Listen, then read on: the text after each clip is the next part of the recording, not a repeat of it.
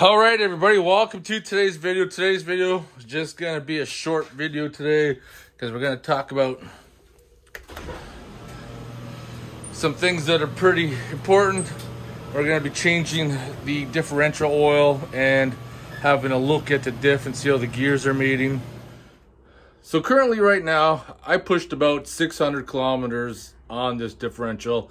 Now, of course, every time you do a gear install, there is the break-in period. The most important is 3 short driving trips. Could be anywhere between 5 to 10 kilometers, maybe 15 to 25 minutes. During this time, you want to take a short trip. You want to let the vehicle sit, monitor the temperatures if possible, because the differential is going to be the hottest once it's first breaking in. Everything's tight. Your preload is tight. Your gears have to mesh. You know, it's got all that paint and stuff on them. They all have to mesh. So when you change your oil, don't be surprised to see a lot of metal filings in there. That is just the gears wearing. Now, throughout the process of the break-in, my average temperature is probably about 145 degrees Fahrenheit, which has been the average temperature. And that's taking the temperature gun, spotting off the differential or the pinion bearings, and also off the pumpkin itself. Now, the rule of thumb, this is not written in stone because it depends if you're using synthetic oil, dinosaur oil, it's all different. But generally, a rule of thumb is at around 140 degrees Fahrenheit, providing that there's no contaminants or the oil's dirty, you should be able to get 1,000,000 kilometers out of that oil running. Temperatures at 140. Now, that being said, every 20 degrees increase in temperature decreases that oil by half. So if you're towing or something or working it really hard, you could be seeing temperatures up to 200 degrees, which will greatly shorten the life of the oil. So that's why during the gear break-in, it's important that you don't drive it hard, not doing burnouts, don't go out wheeling, don't be towing a trailer till after the break-in, because if you heat up your differential too quick, too fast, that oil's going to break down really quick.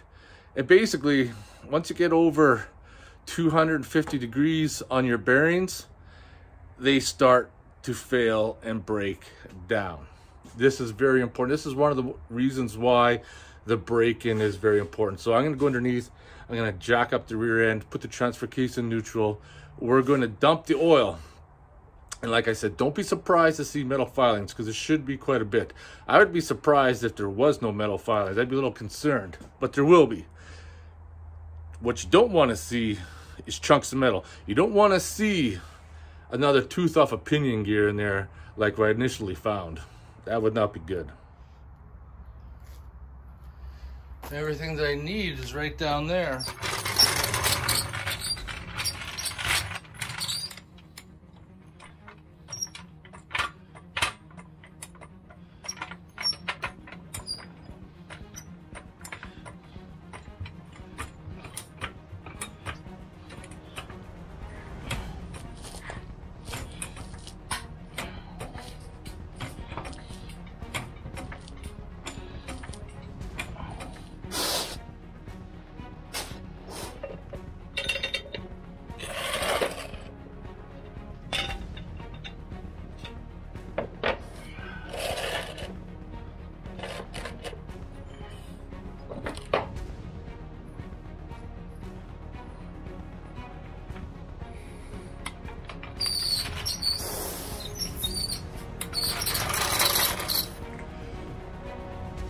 So this is going to be the moment of truth, where I'm either going to cry or things are going to be looking good. If I don't have my preload set right, that little ring from the ARB lock with the copper tube probably would have spun around, broke off the copper tube. I'm pretty sure I got the preload set right. I'm a little nervous. I'm not going to lie. I'm a little nervous right now to open up the back and see what awaits.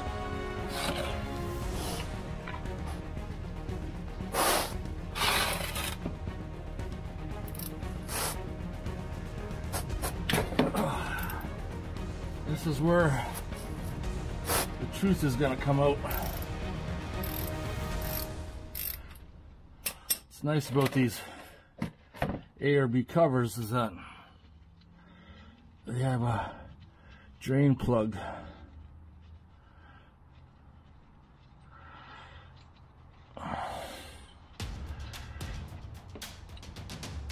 Oh, there we go. There we go.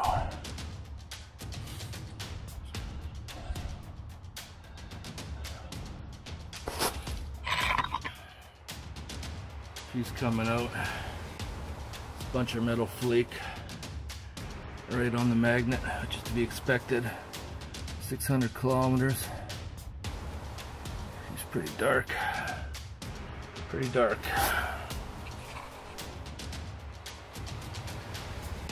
It's not terrible. All right. Oh. Bust the case open now. I just want to tap these all free by hand first before I put the ratchet on it.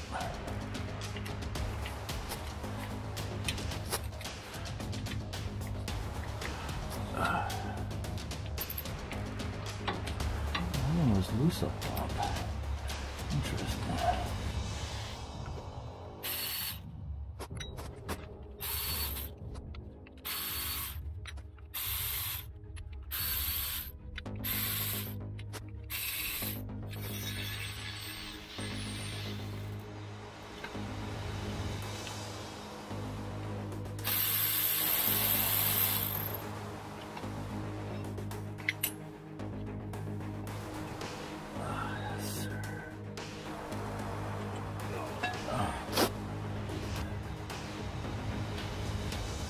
Bunch of metal filing on there, no chunks, copper tube is still attached. Good sign all around, good sign all around.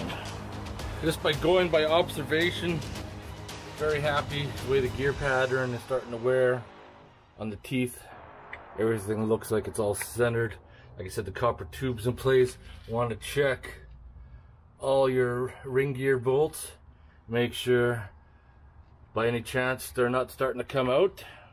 And that's why you use red Loctite on them, because you definitely don't want that to back out and cause all sorts of issues.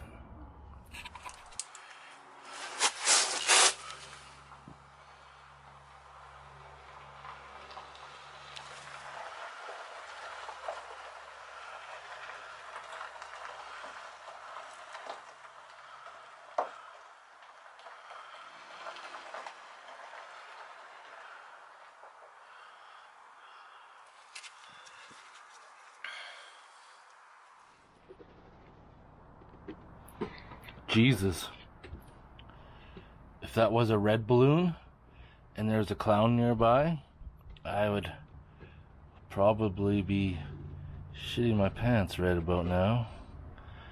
That balloon is like possessed. Yes, what I was gonna say, now going back to the ARB locker setup, I just recently installed an onboard air system. Now my onboard air is set at 150 psi. Now if I would hook that 150 psi up to this ARB locker, I would blow the seals out. I do believe, someone can correct me if I'm wrong, is that the ARB is supposed to run between 85 and 110 psi. So I'll probably set mine regulator at about 100 psi. But I wonder if that's the issues where a lot of people talk about they blow the seals out, is because they are using too high of an air pressure. And that's what's causing it to happen. But I'm pretty satisfied with that. I'm gonna bolt it back up. Whoa, whoa, back up, back up. You just take off, Mr. Balloon. I want to get rough with you. So we're gonna bolt it back up, fill her up full of oil. And I'm pretty satisfied with the results. I was pretty nervous to take this apart and see if there's gonna be any carnage. One more thing too I'm gonna bring up is Lube Lockers. I am a huge fan of Lube Lockers. That way you don't have to worry about silicone and putting it on. You can take your cover off, re-put it on lots of times with this, no worries. But I had some people talk about, you know, they still used one and they had some leakages. But I don't necessarily think it is the gasket's fault. There's many variables that can go along with it. One of them is if you have like the original differential cover that's just steel, by busting it apart, the cover could be warped, which would be causing a leak. But I was having a seeping issue with this one here, but it's not because of the gasket itself. It's because of all that rust on the bottom, which is really preventing a seal. Now I just used some Scotchbrite on the bottom there and cleaned it up, but I'm going to clean that up and then you're going to see a difference. So I'll take my Scotchbrite pad here,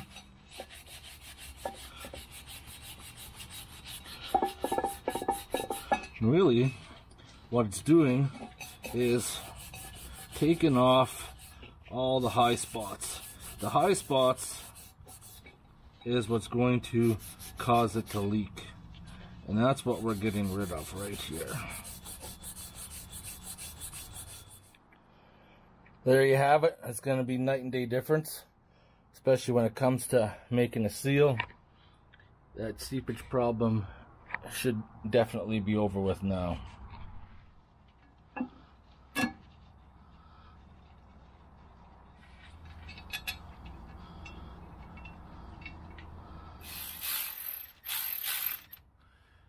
Just gonna snug them up.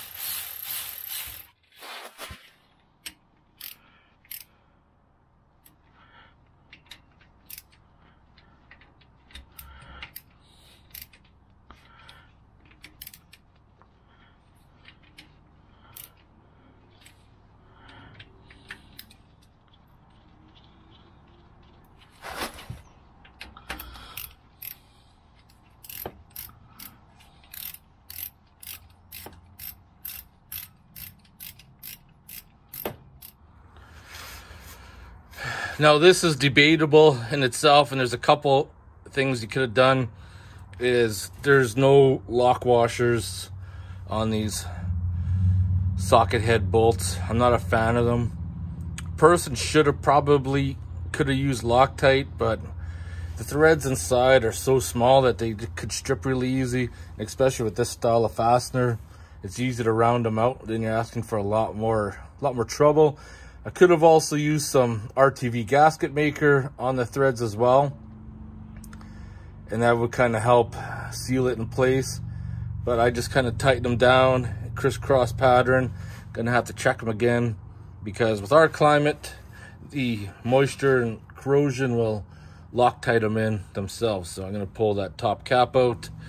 We're gonna start filling, and then I'm glad this project is done.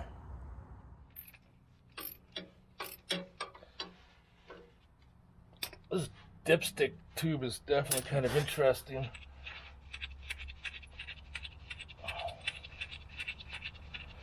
Especially with the track bar kind of in the way. I'll get that out right here. That balloon keeps on stalking me. All right, now to fill the oil. Oil is one of these things that's a preference. I got this AMS oil, 7590. I used a heavier weight for the break-in. These actually aren't too bad because you just snip the top off, and then if I prop it properly up top, it'll just slowly drain in without making too much of a mess.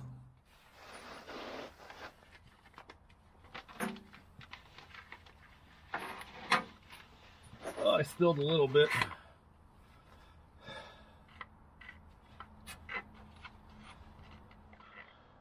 It's nice because the bags will just almost like vacuum suck dry when it's empty.